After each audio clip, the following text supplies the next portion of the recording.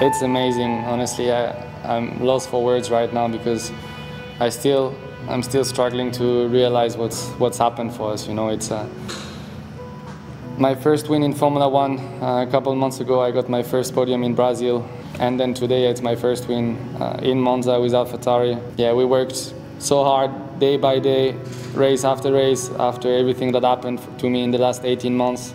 Yeah, I could not have hoped for a better way to get my first win.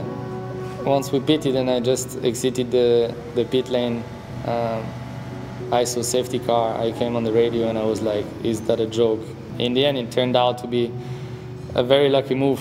I mean, there was no way we could have planned this. I think today we've had a little star with us, little angel, let's say, taking care of us, and yeah, obviously we've got pretty lucky on that one. And yeah, after obviously there was still 30 laps to do, and the last 5 laps were really hard because my tires were completely gone and I was sideways in every corner. I could see Carlos slowly closing the gap, and I just gave everything I had, and I'm so happy we managed to yeah, get my first race win in Formula One. Oh my God!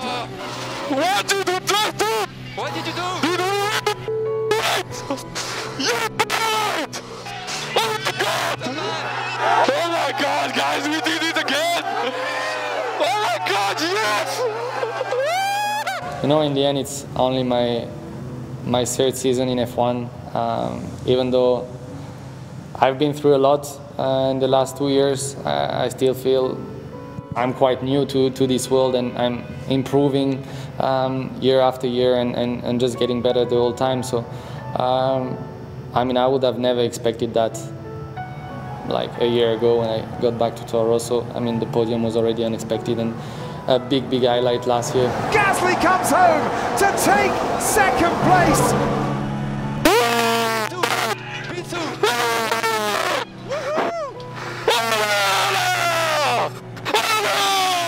I'm just happy to show my speed, and I've worked on myself day after day, race after race since last year, just trying to get stronger all the time, and I'm really happy that yeah, today I get the reward of all the hard work we've done with AlphaTauri and also with Honda. I really worked very hard with the team, and I knew that with them I had everything in my hands to show my potential. And, yeah, after I just tried to focus on my own performance, not really looking at the others, taking race after race, looking what I can improve on my side, what I can improve with the team, with my engineers, just to extract more from myself and more from that package. I knew last year what's happened deep inside me. Obviously I felt hurt and I didn't feel it was fair to myself, and I really wanted to make a clear point in that moment that, look, I know I'm fast, I know what I can do, I know I can deliver. I've been fighting for victories, for pole championships, yeah, in my early years in my career, and that's what I want in F1. And I think there have been many strong drivers in Toro Rosso. I'm really happy to be yeah, one of the 2 that managed to get a win for this team. And yeah, obviously I guess the strong result should be rewarded with something, but yeah, we'll see what happens. At the moment it's not something I really want to think about. I just want to enjoy this moment because it's my first win in F1, and we'll have time to think about this later.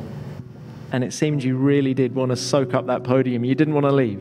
I didn't want to leave because, you know, it's these kind of moments, you never know how many times you're going to be able to enjoy this kind of time. So, you know, I had a lot of things crossing my mind, and obviously, first of all, like my family, my friends, my brothers, and all these people that supported me and just yeah, kept pushing me the whole time. And you just remember everything you've gone through. And I was just trying to imagine, okay, imagine like all these people down the podium, all the Tifoli that should be there, and yeah, it was a very special moment. And you know, as I say, it's been a crazy ride in the last few months, and it's just unbelievable. I think I'm still struggling to realize what we've just achieved.